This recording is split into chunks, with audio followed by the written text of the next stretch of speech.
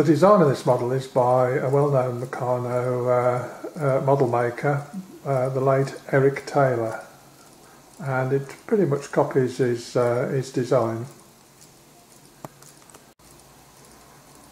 The model follows the prototype of a Caterpillar, I think it's called a Caterpillar D7, and it follows it pretty well. First off, at the moment the engine's on tick over, and as you can tell it's pretty silent in its operation.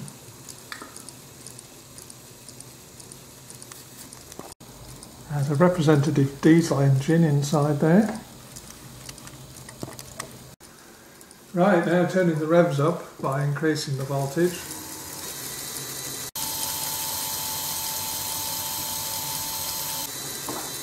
And we'll lift the scraper up. It's done by the use of this lever here.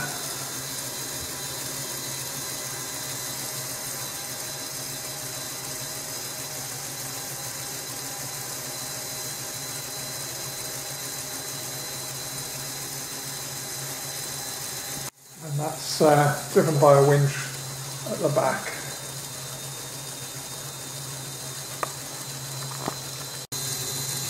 Looking at the controls, we have a H-pattern gearbox, clutch, stick steering, and reverse and forward on all of the gears. So if we go into first gear,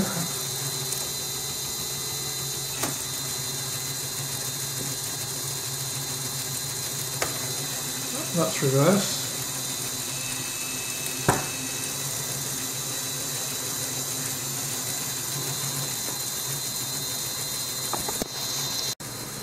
Being a model, it's possible actually, although there is a working clutch on it, it is possible to actually go into gear without pushing the clutch. So here we go into first gear, it's in reverse, neutral, forward.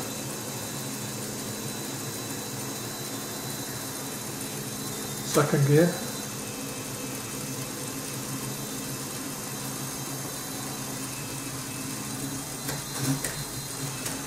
Third gear.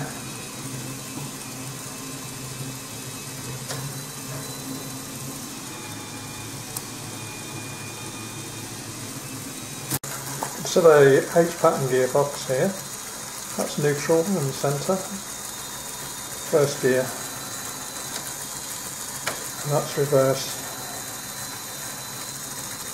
on all the gears, and as mentioned before, that is the clutch. So a little bit of detail about the model.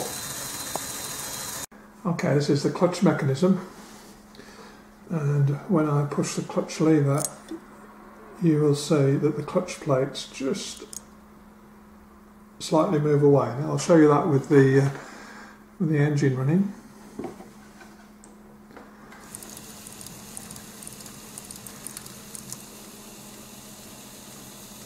The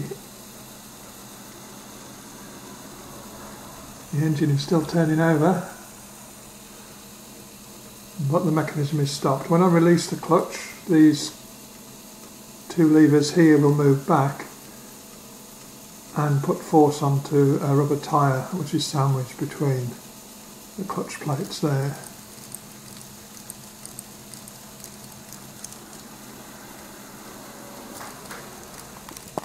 Slightly close-up view of the gearbox. And so there's an H-pattern gearbox here with 4 speeds.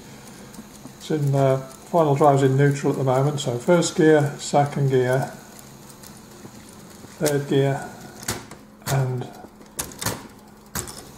fourth gear, which is straight through drive. Third gear, second gear, first gear. And underneath that gear you'll see the lay shaft underneath. This drives through a differential.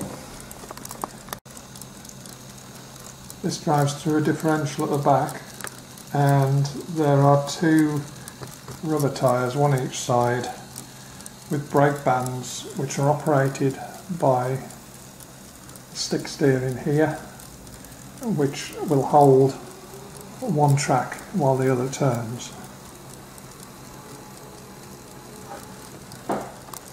There's further reduction gearing inside the hubs, which actually makes it a very powerful model.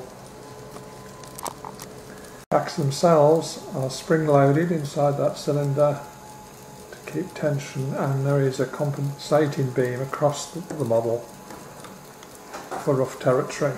I don't know if you can see that beam just in there. And that goes right across the model to the other side to provide compensation.